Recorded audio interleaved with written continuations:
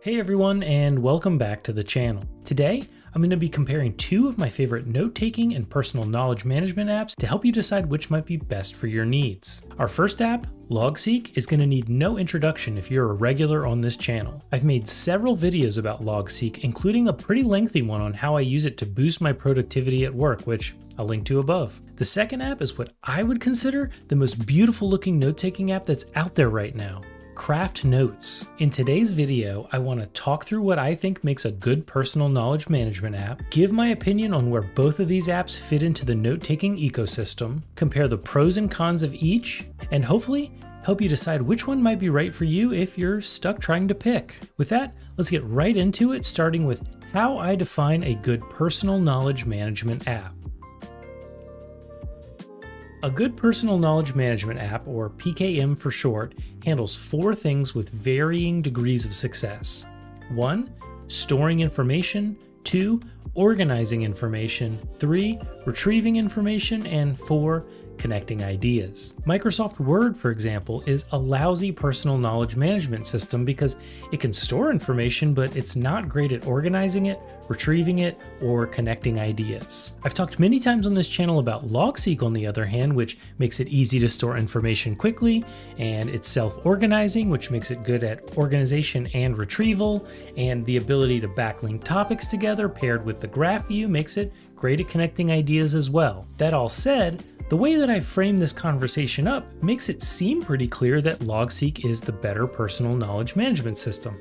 And it is, but it doesn't really answer a different question, and that question is, what is the best tool to use? For example, if all I need to do is jot down a note really quick just to remember once and then never again, is it easier just to throw it into a Word doc, or is it better to open Logseq and plug it into my giant knowledge workflow? For just a quick one-time note, I'd actually probably prefer Word. On the other hand, what if I were a student that needed to take down a variety of notes that I needed to then use to connect ideas while I'm writing my thesis? Well then, no question, I would say Logseq seems like the best tool to use. The point I'm trying to make here is that the software you end up choosing should be very dependent on your requirements, which actually leads me to my next section. And what I want to do next is tell you who I think both of our PKMs, both Craft and Logseq, are for. In my opinion, Logseq is the objectively better PKM between the two, but I do find that there are situations where I prefer Craft. First, let's talk a little bit about Logseq. Logseq is an open source and free application that is available for almost every platform. It allows you to store your notes offline, and its primary design philosophy is focused around making it easy to quickly add information to a daily journal. From there, Logseq handles all of the organization for you. Now, in terms of where I could see some people not preferring Logseq, I would say that it does feel a little more technical to use than some of the other note-taking apps out there. For example, syncing across devices can be tricky if you're not real technically savvy, as well as editing and formatting text using Markdown. I know that's not for everybody. And because it's such a powerful tool, it might actually be too much for some smaller note-taking needs. Think back to my Microsoft Word example. That all said, if quickly putting unorganized thoughts into your daily journal and connecting them into bigger picture ideas later sounds like it meets your needs, I think that Logseq's for you, and you should really check out my video on increasing your productivity at work while using it. Craft, on the other hand, was designed with a different user in mind. It's available for most platforms, but it's notably missing from Android. It's also not offline first, and it isn't open source, and your notes will be stored on the cloud. For many people like me that can't store restricted or confidential information on the cloud, that's a deal breaker. Craft's design philosophy is also completely different.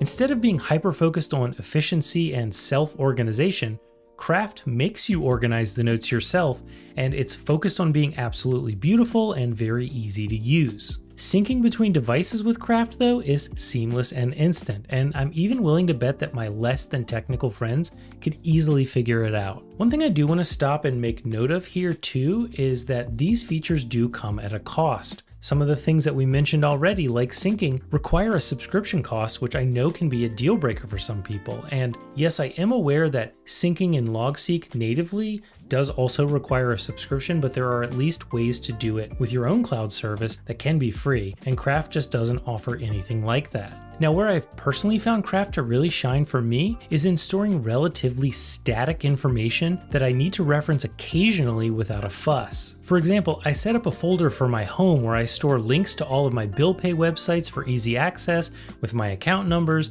so that when I need to pay my bills, I can just open that page and have all the information right there. I also have another page where I list all of my daughter's medical contacts, and I've attached PDFs that contain her medications, her allergy information, and any of her action plans. If I ever have a need to see what her medicines and the specific doses are, I love that I can get to that in Craft easily. I also went down this whole rabbit hole last year where I tried out at least a dozen itinerary apps to plan a vacation I was taking to South Africa, and I actually just ended up using Craft. I was able to attach all of my important documents, my daily itinerary, my notes, and more to individual subpages, and I loved it. If you're looking to take more of these slower paced, more static types of notes, and you don't mind the subscription fee, or your notes being in the cloud, or Craft not being open sourced, and you want your notes to be very beautifully organized, I definitely recommend taking a look at Craft over Logseq.